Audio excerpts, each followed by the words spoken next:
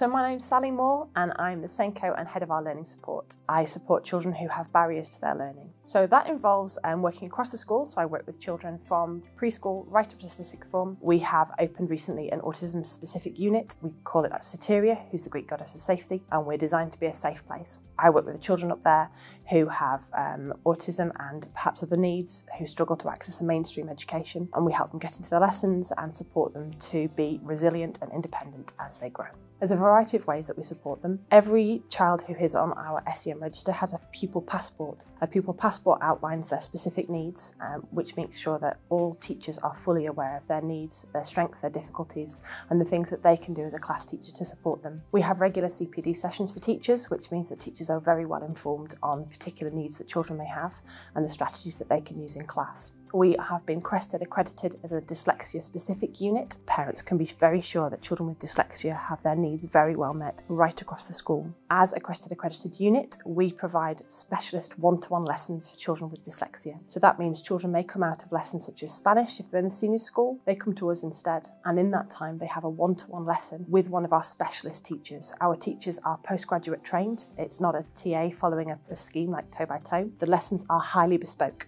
They are tailored towards individual needs. We do follow a programme which is cumulative, highly structured and phonically based. It is tailored to meet an individual student's needs. We are a mainstream school, so our children are educated within the mainstream school, and they have to be.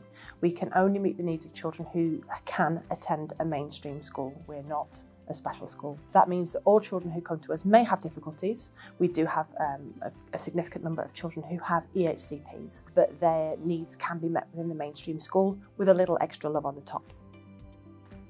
Our Soteria scholars come to us because they have perhaps failed in a mainstream school, where because of the bigness of it, the busyness, the amount of students, the sensory overwhelm that they can struggle with. Our scholars come to us instead. We become their form. So first thing in the morning, they'll come to us. They go to the core subjects, so they go to English, Maths and Science, and they go within the mainstream to those lessons. And we place them within with a buddy, and we help support them within those lessons. And they're supported with a TA as well, who helps to look after them, make sure they get there and that they are comfortable in the lesson. They then pick another 2 subjects that they'd like to study. So they might do art and ICT, they might do history and geography.